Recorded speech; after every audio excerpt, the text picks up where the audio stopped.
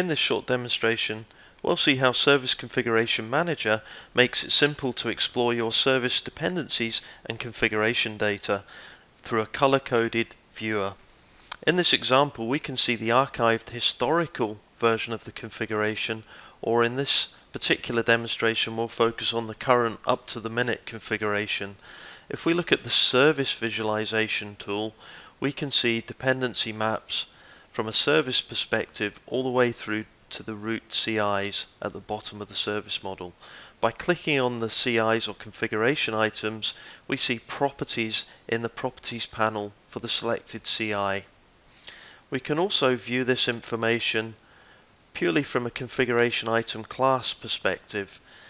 In this example, we can look at the server class, application servers, all the way through to the root server configuration items.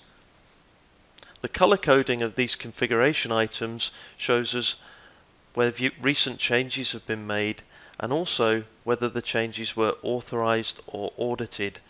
HP002 has been authorized with a change record plugged in.